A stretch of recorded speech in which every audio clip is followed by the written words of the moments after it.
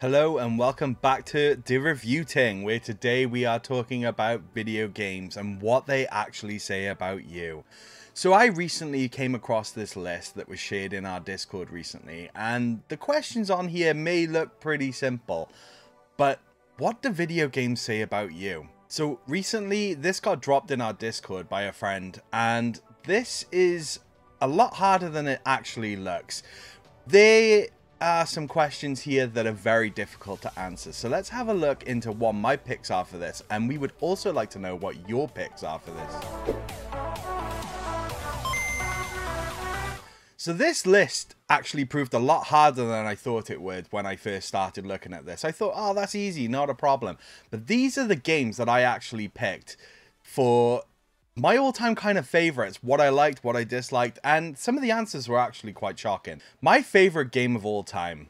Now, as you might know, I am a huge Final Fantasy fan. I mean, like, I just obsess about this game. I play pretty much all the time. And the lore, the stories, everything are just fantastic. So for my first pick, my favorite game of all time will definitely have to be the original Final Fantasy VII. I adore the remake. But Final Fantasy VII is my OG favorite game of all time. I absolutely adore the story, the characters, the music, everything about it. It's just one of the greatest of all time. So next up on my list was my favorite series. Now, it was really hard for me to pick this series, but I'm going to go for Uncharted because the Uncharted games are absolutely phenomenal. You play through the story as Nathan Drake, and later on there is also like a DLC type game that you play through other characters. But this just captured me in a way that a video game series hadn't for a long time. And everything from the puzzles to the mechanics to the worlds, it blew me away, and I absolutely adore this series. Now, for best soundtrack, there are some amazing soundtracks out there. I mean, like, top tier. And this one I actually found really, really hard to sort of decide. But in all honesty, again, it comes back to Final Fantasy VII. And I chose Final Fantasy VII Remake because, again, it's just S tier. It's just the best of the best in terms of soundtracks for me. So I chose Final Fantasy VII Remake. So for my favorite protagonist, I mean, again, it's quite difficult for me to choose anyone other than Cloud Strife. That dude is just one of my favorites. He's just, yeah, he has his moments where he's a little bit whingy and whiny, but he's just such a complex character, and I just absolutely adore everything about him. For favorite villain, I had to kind of really, like, this list, I'm not kidding you, was really hard because I had to try and figure out who I was gonna pick that wasn't Final Fantasy. I was trying to be a little bit more open and honest throughout this entirety of picking this list, and I sort of went to another series that I absolutely love, and I thought, who is my favorite villain? Who is just disgusting and horrible, and I really just don't like him? And I ended up picking Handsome Jack from the Borderlands series.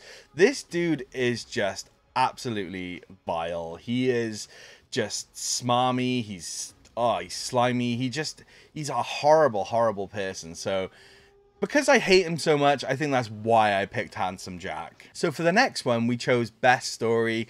And how can you pick one? Let's be fair, video games are just absolutely incredible. And I will say that I thoroughly enjoy a lot of video games, so this was really hard. But if I have to think about a story that really sticks with me, I mean, like, deep in my heart, I have to go with Final Fantasy VII Crisis Core.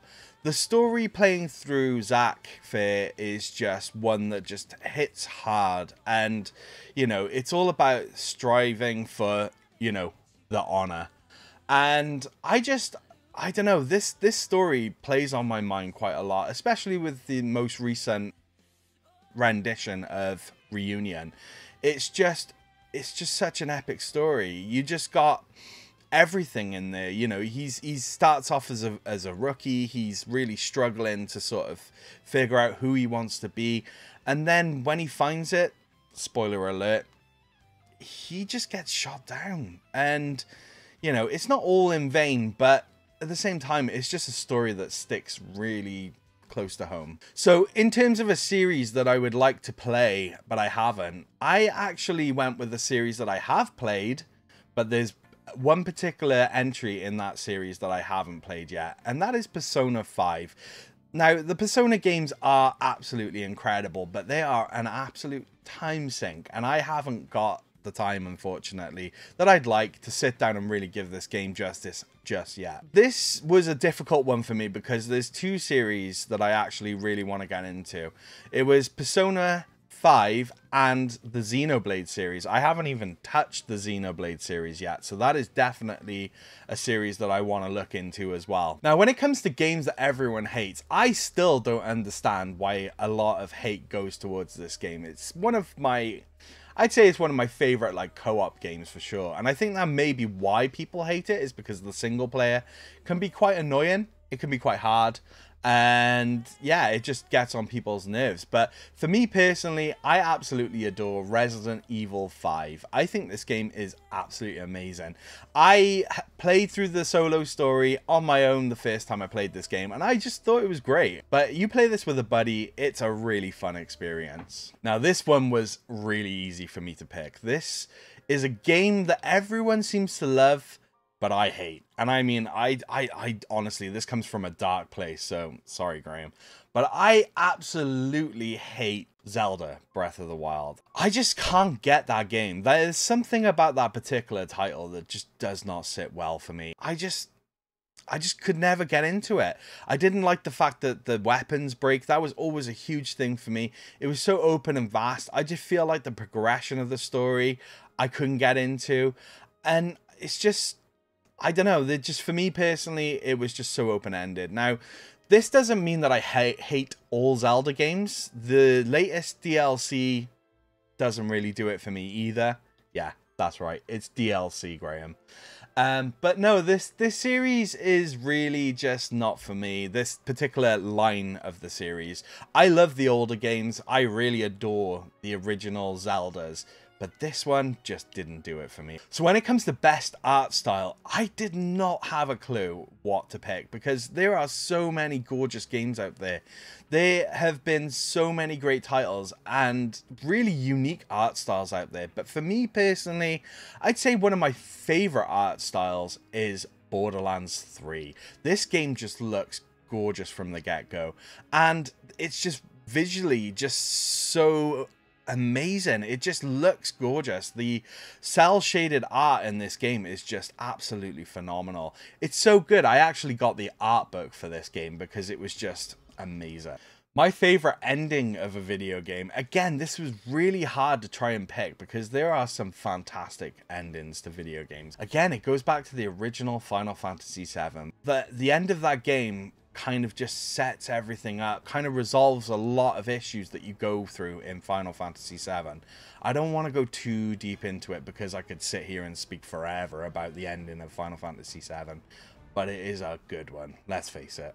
So, as I was just saying, the ending, the boss for Final Fantasy VII was absolutely incredible. Sephiroth is a real nasty villain, and it feels good to beat him, but I gotta be honest with you, there is a new victory here for best villain in video games. It is a Final Fantasy game, but I'm gonna pick Ultima from Final Fantasy 16. This dude is just absolutely hateful in his ways. He's just horrible. And the boss fight for that was very, very intense. I'm not going to go again into too much detail because it might spoil some storyline stuff and people might not have played it. You just want the dude to die. You literally feel the hatred for this guy, and you just want him to go. He was one of the best boss fights I've had in a long time. So my childhood game, I know what you're thinking. You're going to say Final Fantasy VII, and as that was a childhood game, there were so many I had to pick through. For me personally, my childhood game, the one that I really look at, was Pandemonium on the PlayStation 1. That game was absolutely phenomenal. It's a really great platformer, and I highly recommend anyone that may not have checked this out to go out and check it out if you have the ability to. It's a really fun game. It's really colorful, and it was my first real introduction to like platforming games after the sort of Sega Mega Drive and things like that. And that, I really do look back and think, yeah, that was the game of my youth right there. So, relaxing games. I mean, there are so many games that I really enjoy playing just to kind of chill me out. Some which are actually not relaxing in the slightest. Like, I really enjoy Dr. Mario. That game, there's something about that game that I just enjoy playing and it just really chills me out. But I had to go for a really relaxing game. Again, another one that's a bit of a classic, if you like. But it's Tetris Effect. There is something just so cathartic about this game. It's really relaxing, really chilling. The music is so ambient at times. It does ramp up, especially when you're getting close to the top. But I don't know. You play that game and I just hit a point of zen. It just is absolutely brilliant. For a stressful game, oh my god. How could it not be a Soulsborne game? Dark Souls 3 is easily one of the most stressful games I've ever played. There is something about the Soulsborne series. From Software knew exactly what they were doing. They're quite sadistic in their ways. But Dark Souls 3 just... I'm not one that gets angry at video games. I really don't. I get a little bit frustrated and stuff like that. But the anger that I felt for this game was unreal. You know, there was a boss called Dancer on there. And oh my god. Oh my god, I could have broken my controller in half and it raged me so hard. So, a video game that I absolutely adore and I tend to go back to quite a lot just because I love playing through it is the original Crash Bandicoot. There is just something again about that game that I just find so cathartic. I just love just chilling out. I've got pretty familiar with all of the levels in that game and the Insane Trilogy that came out a few years ago.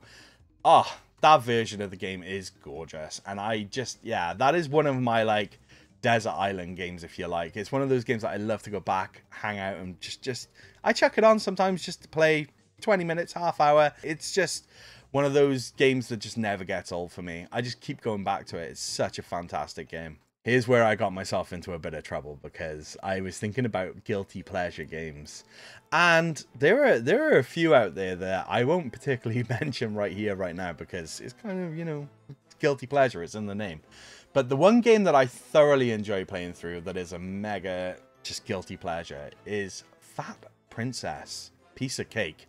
This game literally is like the mobile phone games that you get today, like Candy Crush. It's a mobile game, you gotta match up the jewels and all that kind of stuff, but I had a ton of fun because there is an RPG, sort of tactical RPG element to this, because if you don't get things in the right way, you basically can't continue on the level. So it's a little bit more complex than just like your Candy Crush or whatever, but it is a bit of a guilty pleasure, I will admit. What game have I actually put the most amount of time into? There was a bit of a tie here because I had two games that I play quite a lot.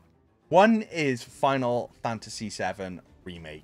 I have put hundreds and hundreds of hours into Final Fantasy VII through the various systems that I played it through because I own it on PlayStation, I own it on Steam, but the one game that I consistently go back to and have quite a lot of hours in as well is Borderlands 3. I just adore that game. It is such a beast and I just love playing online co-op with it. So the amount of hours that I've put into that game as well is pretty high up there. Anyways, guys, this was my video on my video games that speak a lot of volume about me, but I want to know, what are your video game choices? Head on over to our Discord. The link will be in the description below. And tell us exactly, or comment on this video, what your picks for these games were, because I would love to know, because we're all different, we all have different tastes, and you learn a bit about people when you do these sorts of lists. And I saw this and I thought, I'm gonna have to do a video about it. So anyways, don't forget to like, comment, subscribe if you enjoyed this video. Would you like to see more of this sort of content? Let us know down in the comments below. And thanks very much for watching. Take it easy, guys.